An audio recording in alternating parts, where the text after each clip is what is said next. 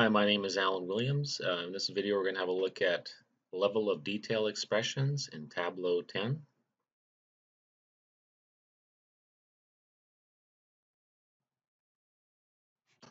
Tableau level of detail expressions are a method used to compute aggregations that are not at the level of detail in the visualization. There's three different types: fixed, include, and exclude.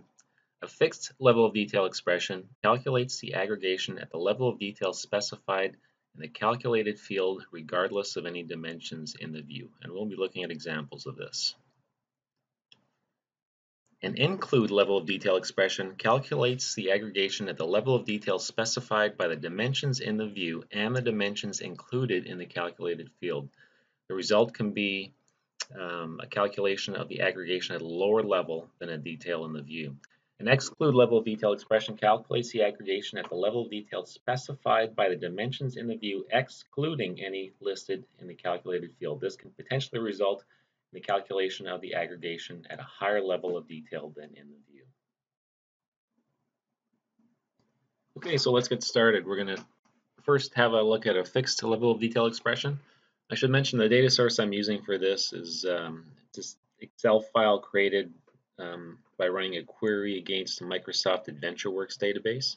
Anyone can download the SQL Server database and use it for sample data. I use it quite a bit for Tableau and for business objects tutorials that I do. So I'll make the Excel file available from my website. So I'm going to start by creating a visualization. First, I'm going to bring in subcategory of columns.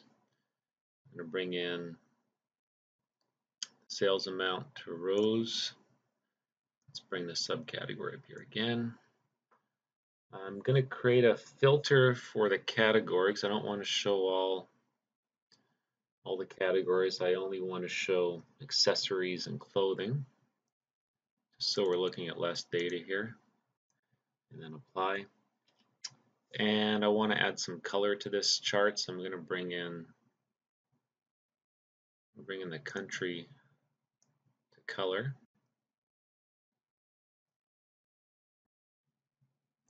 So now if we hover over any of these data points, we can see the tooltip. So I'm seeing the country Canada, subcategory jerseys, and sales amount 119,594.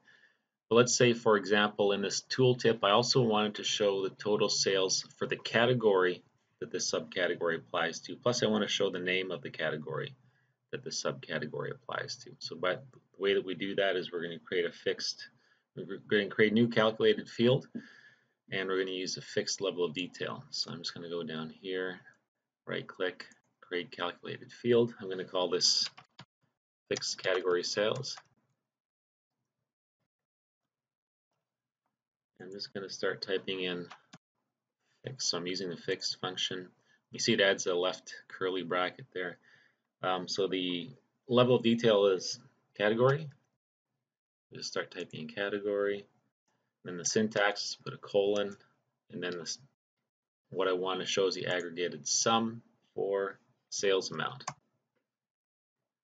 And you can see the calculation contains errors. I have to add the trailing curly bracket. Put the right key there. So that looks like it's valid, so I'll click apply. So what's done is added this new measure here, fixed category sales. Say OK. If I drag this into the tooltip, I'm just clicking and dragging it into the tooltip. It's added this object here, this attribute, some fixed category sales. Now if I hover over the data point, now I am seeing fixed category sales showing in the tooltip. However, I also want to show the category name. So we'll do that in a minute. And I also want to change some of the text in the tooltip itself. So I want to add the category name into the tooltip as well. So that is pretty easy. I can just click and drag category into tooltip.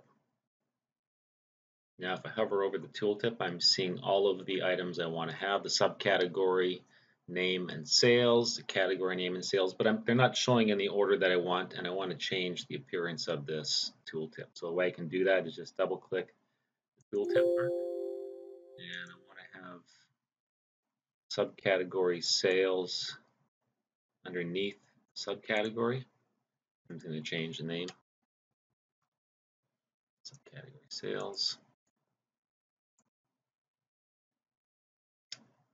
And category is good, and so I'm just going to call this category sales. I don't need to have it say fixed.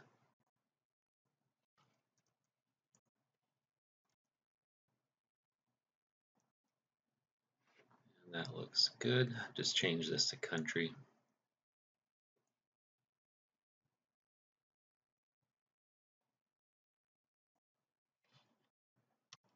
Just change the spacing. So that's what I want to have for my tooltip. Click OK. Now if I hover over the tooltip, it's nice and clean. I'm seeing the country, subcategories jerseys, total sales 119,594. See that jerseys belongs to the clothing category with total sales of 1.77841 million. So that's an example of a fixed level of detail and how you can use it in a tooltip in your chart. So we've had a look at a fixed level of detail. Now we'll have a look at an include level of detail expression. So I'm going to go to create a new worksheet here. I'm going to bring in the sales territory region to columns and sales into rows. And now that I've done that, I want to change the default aggregation here. So by default, Tableau includes the sum aggregation. I want to change this to an average. So I've got the sales territory region, the average sales. Now I want to add sales territory region to color, so I have a different color for each one of these areas. The goal here is to show the average sales by sales territory region, in addition to having another bar chart below this showing the average sales by sales territory region, but up to the category level. So based on the average sales per category in each region. Sounds a bit complicated, but let's get started. First thing I want to do is add a new calculated field. We'll call this include category average. And we'll start with include. Again, it's the same syntax, and this is at the category level that we want to include. In this case, I want average, not sum. And I want sales amount. And let's close that off. Looks good, so apply and OK. So if I double click this new measure, it adds a new bar chart underneath, but by default, we see up here it has the sum in the rows. So I want to change this to average. Okay, so now we're showing, for example, for Canada, the average sales amount aggregated is $1,256. The average at the category level is 884. We're seeing both of these in the tooltips, and that's okay. And we can see we do have different axis levels for these two charts right here. So you'll see in the tooltip, the format of the numbers, it's just showing one decimal place. I want to show these as currency. It's not as easy as it may look. So if I double click on tooltip, you'll see I have the label sales territory region, and I have the amount. There's no option here to format these numbers the way that I want them. So in order to do that, I have to change the format of the axis. Let me just click on cancel. So if I select the axis here for average sales amount, right click and format. Over here in the numbers, I want to change this to currency custom and 0 decimal places. And that's the way I want it. And I want to do the same thing for this other axis, for this other bar chart. Go to numbers, currency custom, 0. So now if I hover over the tooltip, I'm seeing that the numbers in the tooltip are formatted as currency, and they also are in the axis over here. Now let's just go ahead and prove that this number is correct. So for Canada, I'm seeing Average category of $884. Let's just prove that that is actually correct. So I'm going to create a new worksheet. It's going to bring the category into rows and average sales amount to text. I'm only going to include Canada, so I want to do a filter here. Just Canada. Now I want to change this sum to average. I want to include a total for this column.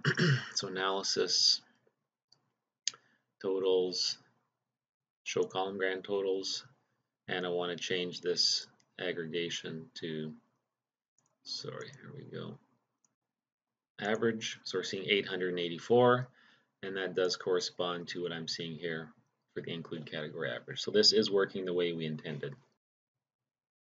Now let's have a look at an exclude level of detail example. I'm going to go ahead and create a new worksheet, and I'm going to bring in category into rows, and I'm going to bring some of the sales amount to text. Just expand that here. So in this example, what I want to see is I'm seeing bike racks, 197,000. On the column to the right, I want to show the total sales for the accessories category in each one of these rows. So I'm going to go ahead and create a new variable, or sorry, calculated field, and we'll call this exclude subcategory. And we'll start with exclude, that's a function we want to use, and subcategory. And we want to have the sum of sales.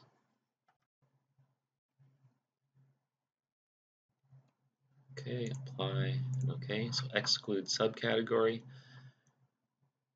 Here is the calculated field. If I drag it over here, I now see the total sales for accessories is 571. So I can prove this by going here, analysis, totals, add all subtotals.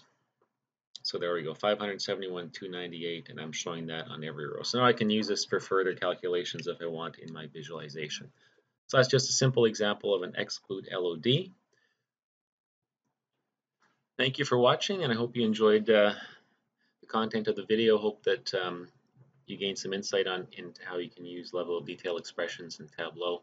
I'm always open to comments and suggestions. If you've noticed anything in my video that doesn't make sense, or you think there's a better way to do it, please let me know. If you want to have a look at the other videos I have produced over the last few years, I have a number on Tableau, also a number on business objects as well. So feel free to visit alanwilliams.ca, and you can also have a look at my LinkedIn profile and feel free to connect with me. All right, thank you very much again.